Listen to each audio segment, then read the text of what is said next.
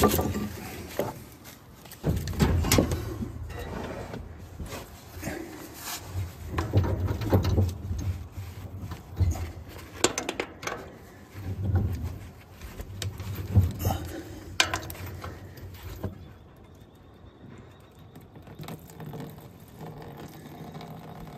we got quite a nice stream of water coming out of there.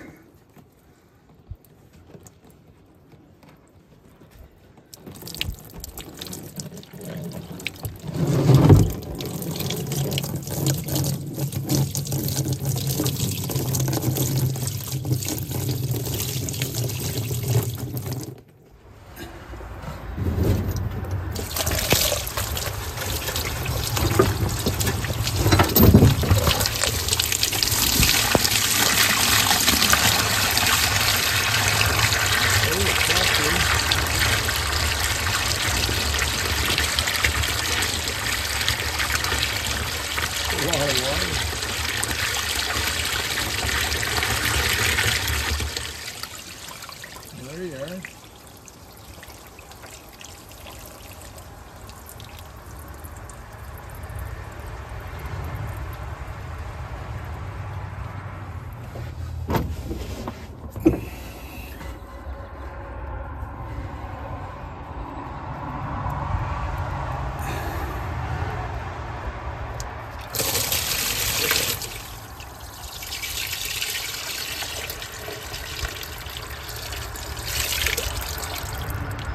That's half water and half oil. Yeah.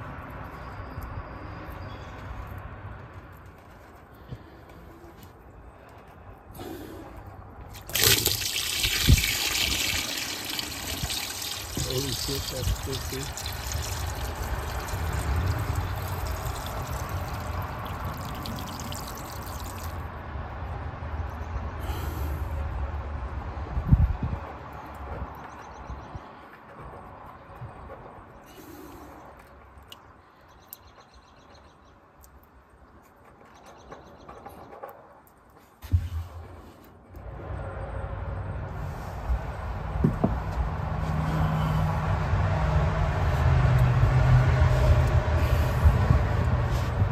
I'm going to call that drained. Inside this bung here, there was like 2 roller bearings. I don't know if it is recent or some other disaster struck years ago.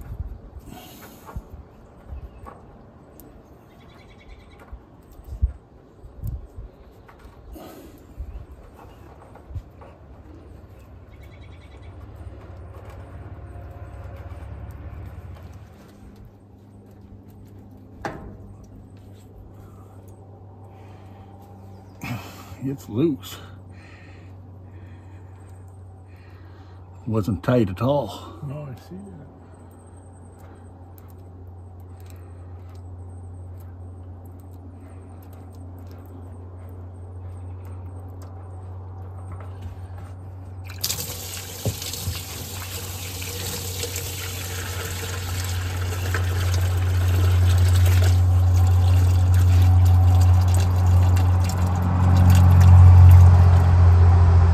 First bung must be the differential, and then that second bung's got to be the transmission case.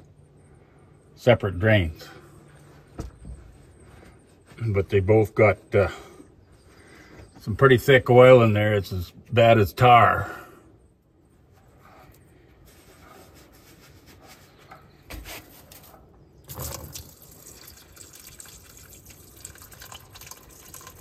I think we can let it drain that schmoo. There's not much left in there.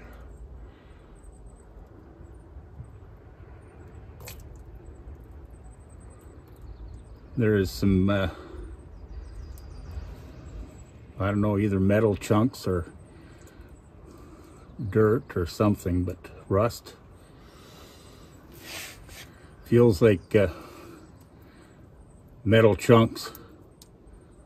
So there's some damages happening in there, maybe before they shut it down for the last time or forever. I don't know, who knows how old those are, because I'm sure they haven't changed oil on this thing.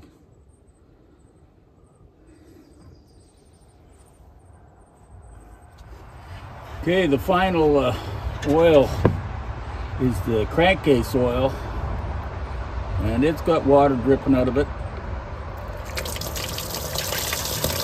but oil right away, and that looks and feels like engine oil.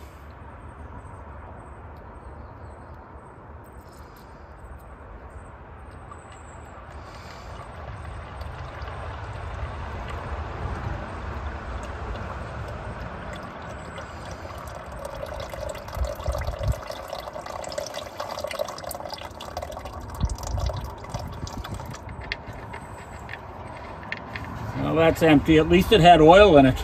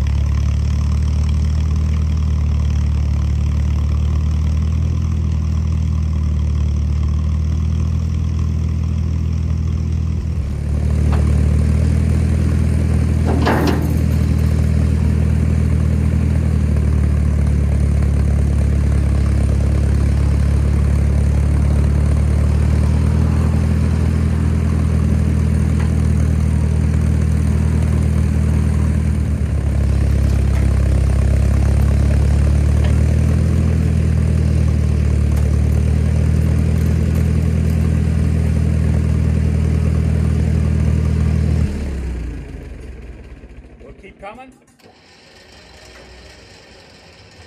No. Maybe if I give it a little.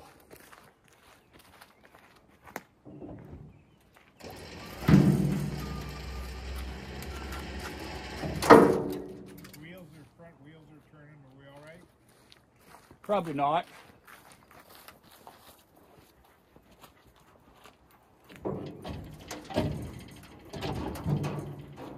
Okay, slowly down, Phil.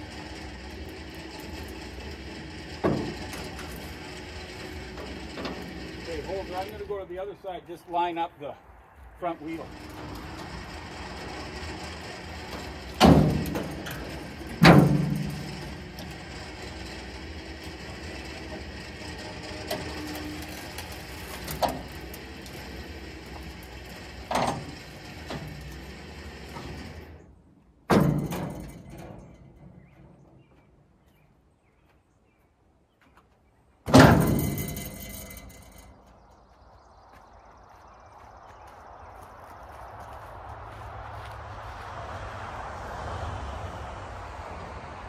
Keep coming, Phil.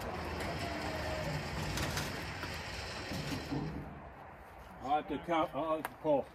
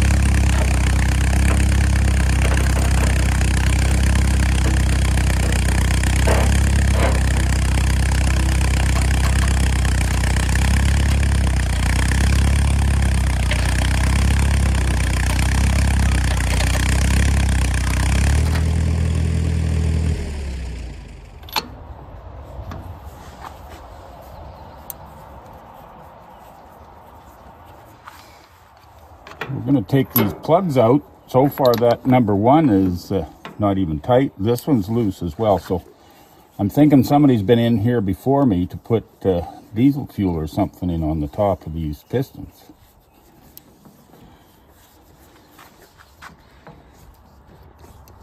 Number three is the tightest one so far. Oh, and it is solid rusty.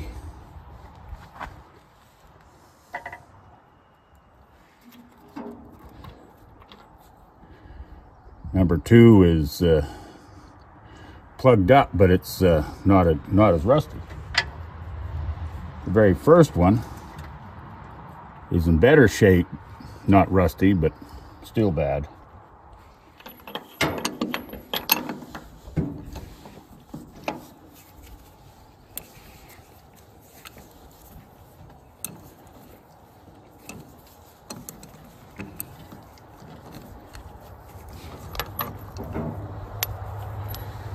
Plugged up and pretty rusty. But these are all loose. Wish I had an air gun. Little bit of field dirt left in here.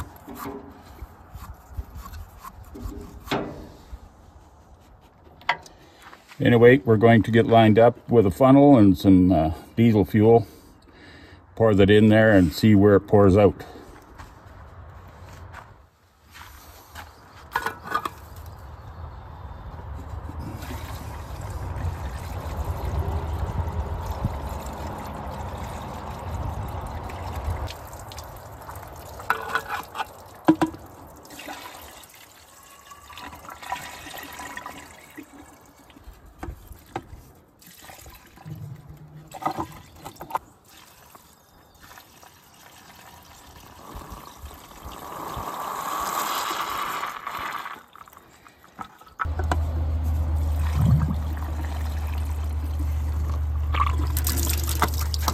All right, all four are full. All four are full right up to these little cavities in the head, and so far none of them are going down. So we'll just let them sit a few minutes. Hopefully they'll soak up and go down somewhat and put the plugs back in place, and we'll call her good, let the things soak for a little bit. Kind of curious, I'd want to take that valve cover off.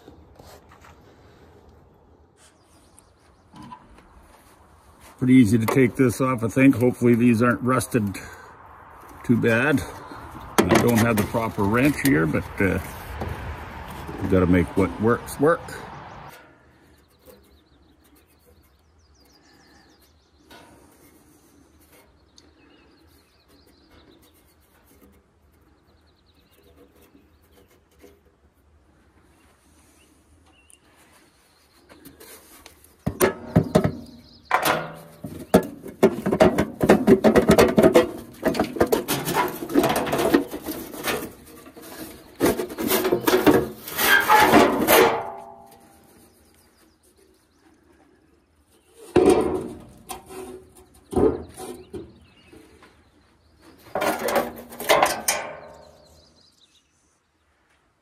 And again, I wish I had a compressor, but we're going to tow this up to the yard sometime today or tomorrow. And I'll just, before I put this cover back on, I'll blow that dirt out of there. But these are still, they're not rusted. Like they're still got a layer of some sort of oil on there. These little trays here are oiling trays.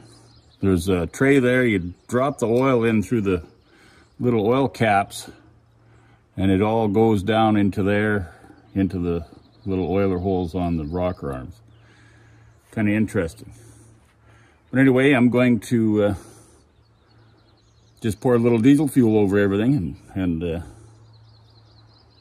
put the lid back on just loosely, and I'll have to clean that dirt off.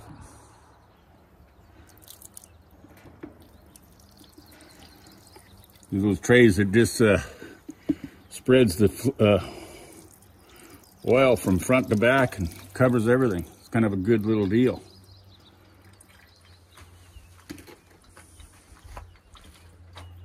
Quite surprised how well it looks. Inside of the cover is not rusted at all. It's got a thin layer. It almost looks like it's spread with some sort of a tar or something like that to keep it from rusting. Anyway, that's some good results right there.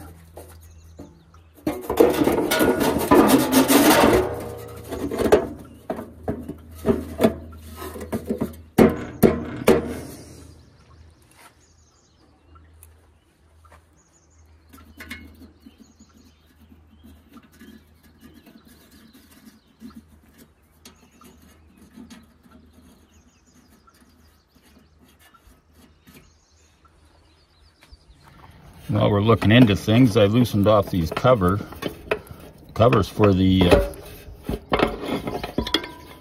side of the block, and those are really not. Can't really see too much without a proper light, but from what I can see in there, everything is nice and fresh looking. It's kind of amazing. Just going to start pouring in some diesel fuel from the other side and see if it comes out of these tattletale holes at all.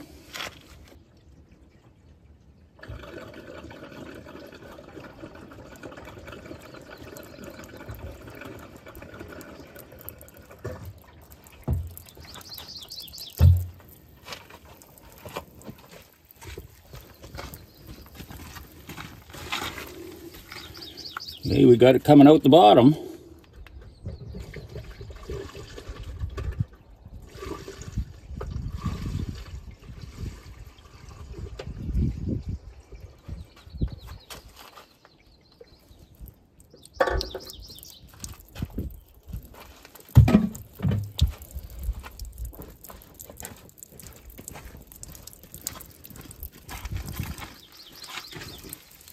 There, we got it coming out of the top as well, and I run out of diesel fuel, so better.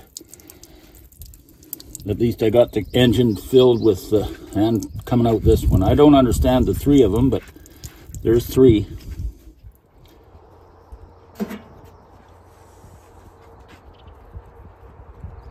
I'm going to see if I can get the hood sitting on there.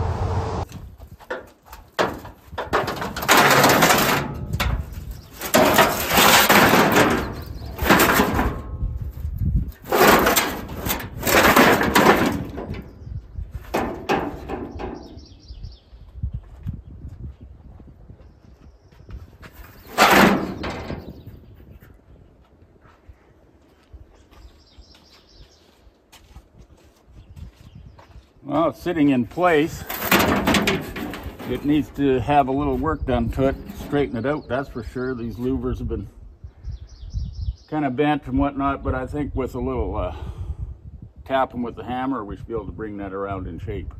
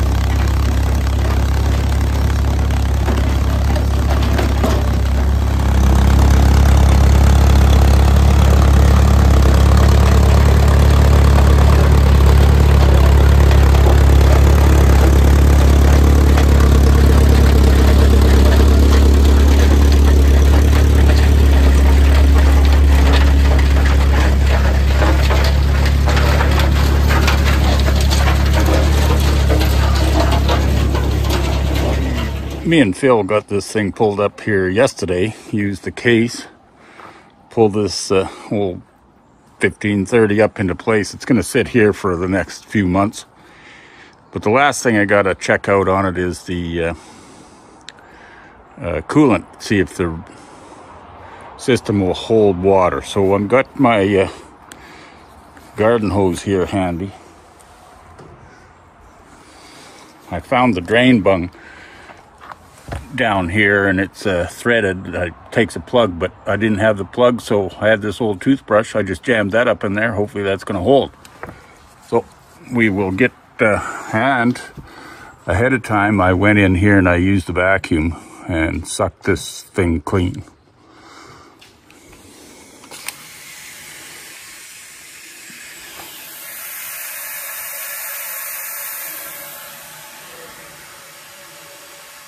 So far so good. There's not draining any water down there or anywhere else. Oh, well, we got some water coming down here from the crank area.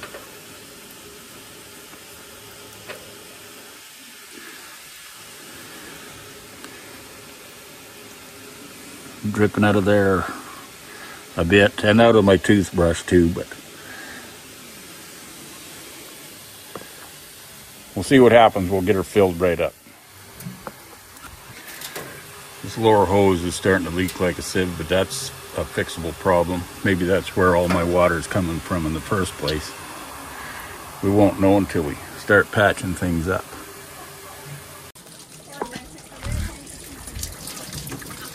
Okay, we got these spark plugs are out, and as it's filling up with water, I got water going into the spark plug holes, displacing that diesel fuel. So we obviously got a cracked head or something going on in there.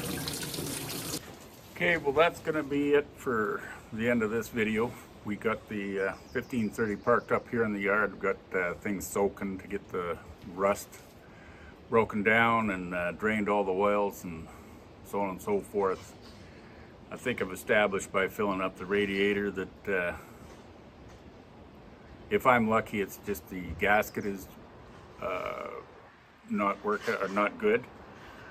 But worst case scenario, which I'm just going to go with, the head is cracked, so it's allowing water to go into the pistons, and it flooded out the diesel fuel I put into the pistons, pushed that out through the spark plug holes. So I think there's some bit of problems there with this engine, but we're just going to let her soak for now and come back to her later.